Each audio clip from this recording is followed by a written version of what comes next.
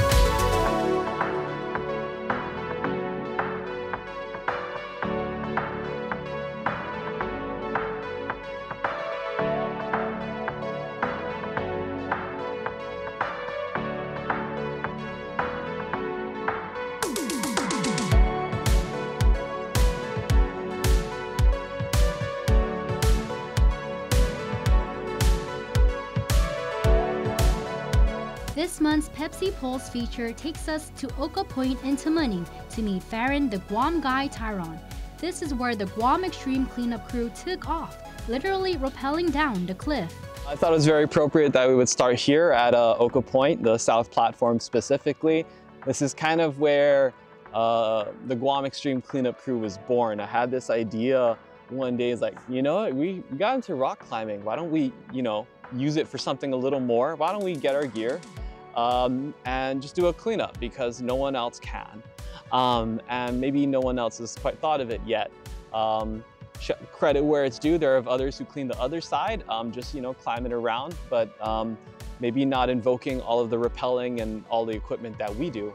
And so I'm just like, let's just do it.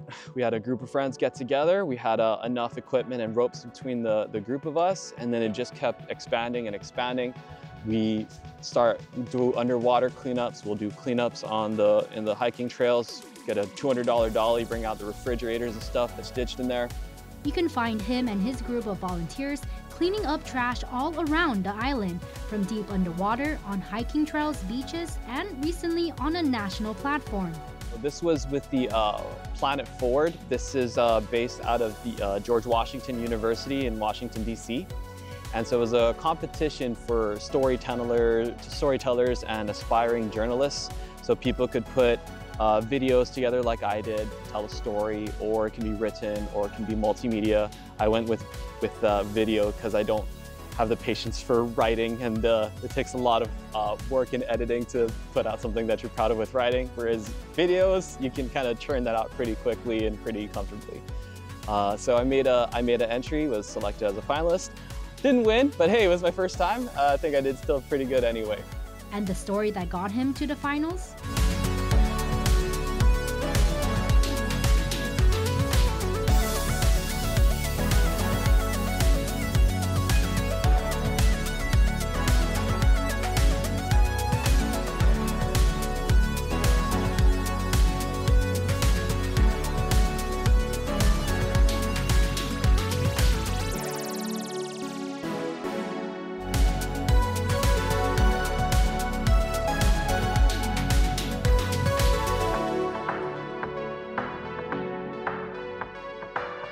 One of the suggestions for topics that could be covered was public health, and this was kind of fresh out of the pandemic. And so when I work on things, I try to have maybe not a completely holistic view, but a more holistic view where I incorporate different perspectives. So a lot of people, resource managers, scientists, kind of look at climate as a standalone issue, or in the environment as a standalone issue. But I'm like, guys, if we want to do anything, we need people involved.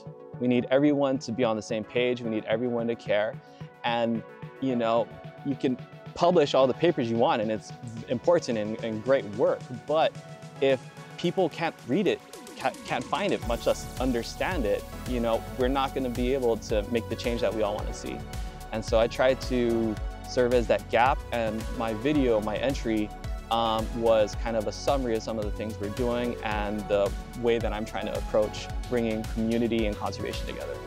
And while he's grateful for the opportunity to have his story on a national platform, he says at the end of the day, his audience is rooted in the region. You know, my audience is really the people of Guam, our people of our island. And also got a shout out to the Northern Marianas as well, of course. And so having local recognition, I feel like is just a little bit more dear to my heart. But of course, I'm not going to turn down opportunities, and I will pursue opportunities to have bigger, broader audiences and just show more love for Guam nationally or even internationally.